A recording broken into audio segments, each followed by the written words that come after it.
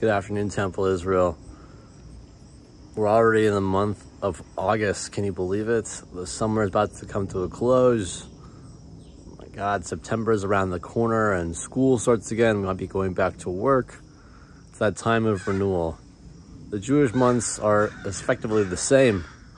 In 1 month, or essentially in a couple days, our new year is coming around the corner.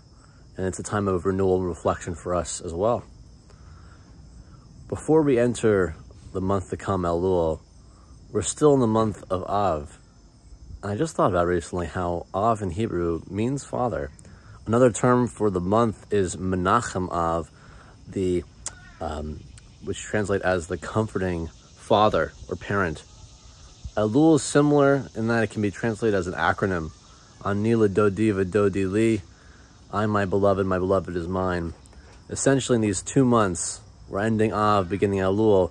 We're ending a month that reminds us of a parent, and we're entering a month that reminds us of a beloved one, a partner. There are 2 different metaphors for God that we have at this time of year to remind us, perhaps, of who it is time to return to. Is it a time to make teshuvah, to return to a parent, to apologize? Is it a time to make teshuvah to a loved one, to a partner, to apologize over what happened the past year? Of course, these are just 2 categories. We don't have them all. Siblings, friends, members of our community. So this is a time where we all come together to think about how we can begin this process of teshuvah. So I invite you to not be alone in this, on this dynamic change from August to September, from Av to Elul. Come back to the community, return to us, and we'll be joining you on this path towards teshuvah, towards return. This Friday, we have our family oneg after services, and we can't wait to see you there.